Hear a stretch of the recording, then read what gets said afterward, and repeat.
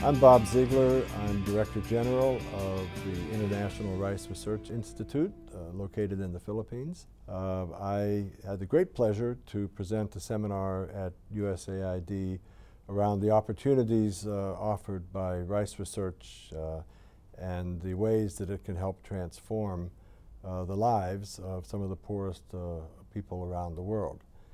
And when I think about the opportunities that science offers today, I think it's unlike anything we've seen in the past.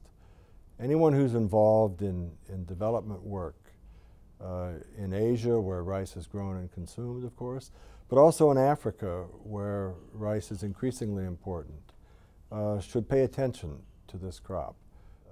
In many ways, the world's future in terms of food security sits on the future of rice, and so development professionals pay attention.